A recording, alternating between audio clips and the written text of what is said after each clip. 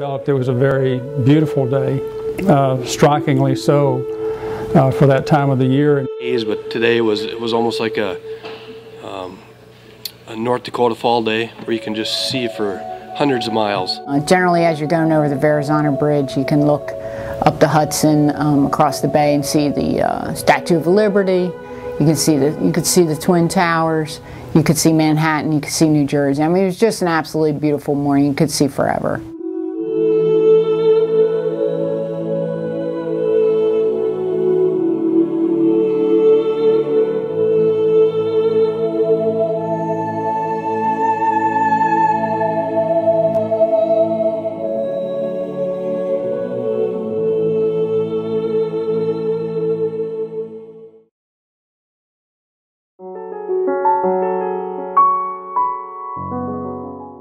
I'm a commercial airline pilot. My part-time job is the guard. My full-time job is airline pilot. So that morning I was scheduled to fly a flight out of John F. Kennedy International Airport. My crew chief at the time, Jay Johnson, came and said a plane just hit the World Trade Center. As pilots, we're looking at it wondering how that could have happened on a clear VFR day, much like we have out here today. That it's pretty hard to accidentally fly into a building. Preparing the aircraft to be taxi off the gate.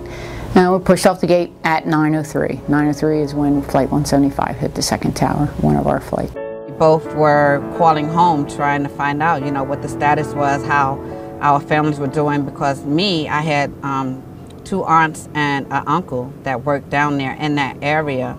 There was a muffled sound of an explosion and an impact on the west wing of the Pentagon. We were called in to the armory that day to prepare for whatever came down. And I'll never forget this as long as I live.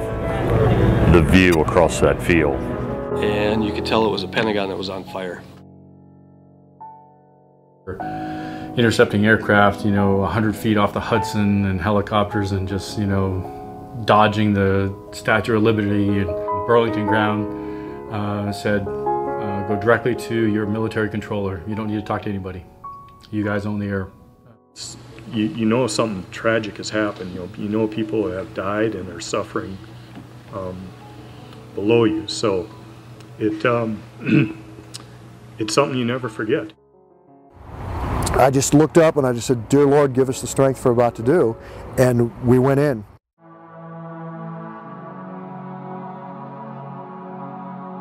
We got here the night it happened, about 03.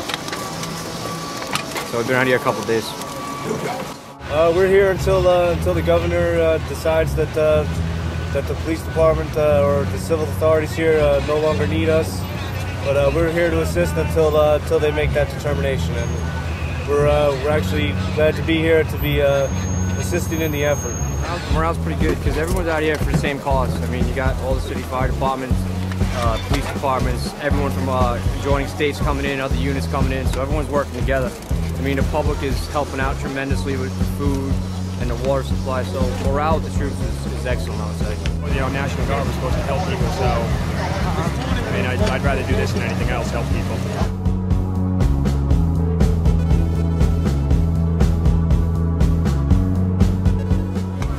Anything personal, just God bless everybody out here.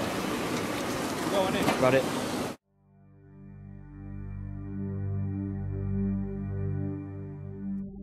I remember hearing a plane approaching the Pentagon, and at first I thought, oh my gosh, here we go again.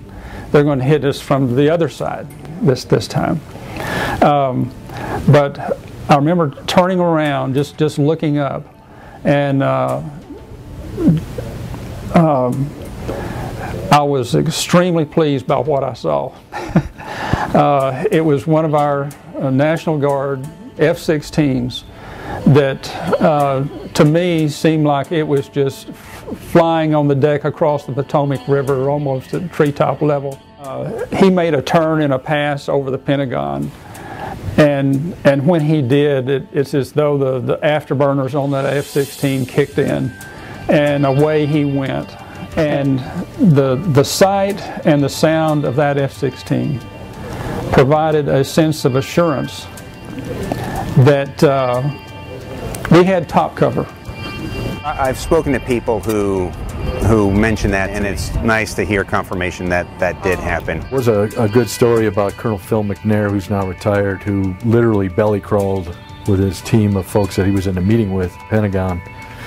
But he did some very courageous things that day, kept his calm, led the team out that he was with, ended up getting a Purple Heart. Major Battaglio, during the recovery operation, he'd noticed there was a Marine Corps flag off the 4th floor of the Pentagon.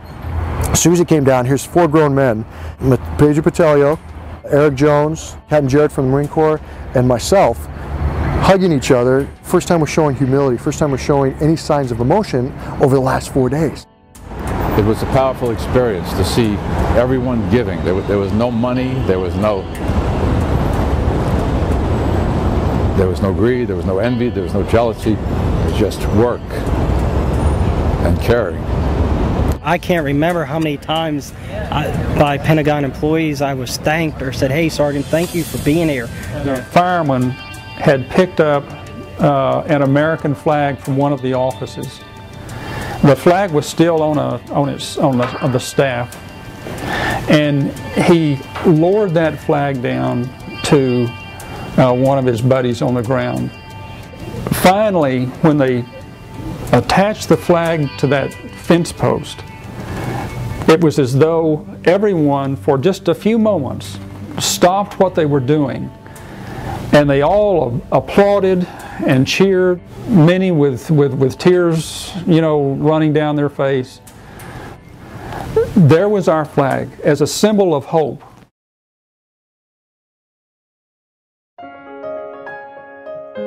You see all the, the people that lost loved ones, 180 or so at the Pentagon and then 3,000 at New York. And that affects you. If it doesn't, you're not human, But while we were there, I think the military training kicks in and you do your job. I think it's a tremendous statement of where we are as a country, knowing that the political differences might be there, but we don't take it out on the military and the first responders, and we support them. So you saw people coming out again, like I don't think we'd seen really since maybe World War II.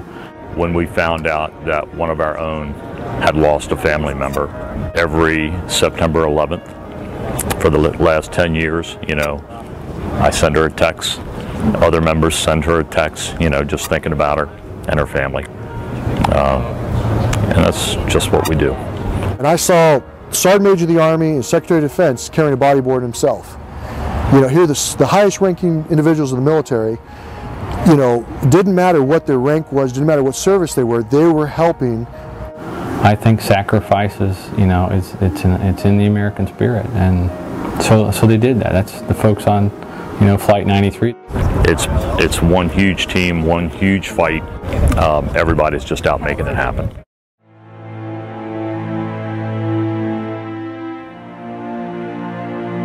Came up with this bright idea, right? Say, I'm going to admire my wife 15 minutes a day, And I'm sure there were people that are living today that wish they would have said something. So I take that with me every day and make sure that regardless if I'm telling somebody that they get on my damn nerves that day, or that I love them, or whatever the case may be, however I'm feeling, I try to take advantage of that time. I think about all the people that came together from all over the world to help us in a time of crisis. I don't know, just doing the best what we can to come together, hopefully win this war on terror, and hopefully be able to live in peace. I think in times of tragedy, Americans reach out to each other. Our folks, they don't do it for the money, they just do it because they want to serve something larger than themselves. We have to go back to the golden rule. As hard as it may be, we have to go back there. And that has to be our baseline for going forward. Not the desire for vengeance, to get even, not to feed off the anger, the frustration, the sense of powerlessness, in some cases the hatred. That can't be the baseline, or we won't realize a new beginning. We have got to learn how to live with each other on this earth. People want to live in peace. It's amazing what those stars and stripes mean to the people of this country. And it is a nation of the free, the home of the brave. It does offer opportunity that no other nation on the face of this earth does. And to see the symbol of our nation flying proudly that day, again, gave us all tremendous hope and the promise of better days ahead.